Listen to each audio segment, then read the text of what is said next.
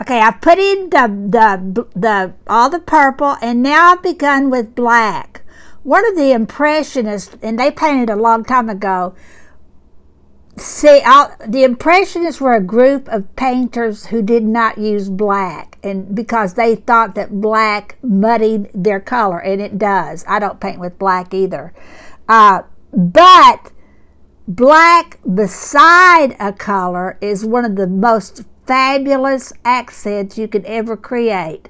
So I use black as an accent. On my illustrations especially, I use black as an accent color.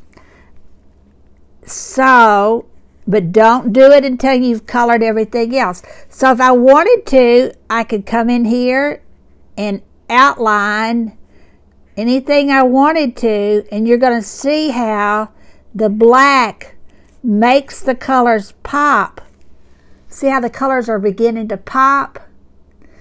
I can outline every one of those things, and remember to keep your wrist pad underneath you, and you're going to see that each one of these colors begins to dance around. Now you do have to be careful going around these little bitty circles like this, but you can do it. And who wants perfect? I don't care about perfect. I just want you to use a glue pad, a wrist pad, and I also use glue pads.